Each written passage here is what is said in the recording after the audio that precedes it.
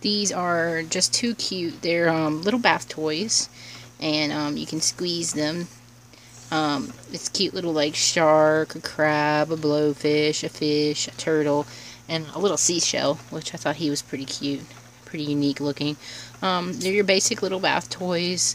One thing I do suggest to do with these is take a super glue gun and glue the holes, and then they're airtight so they don't get water in them and they won't mold or anything like that. But other than that, they're really cute. They're good quality and they're great for bath time.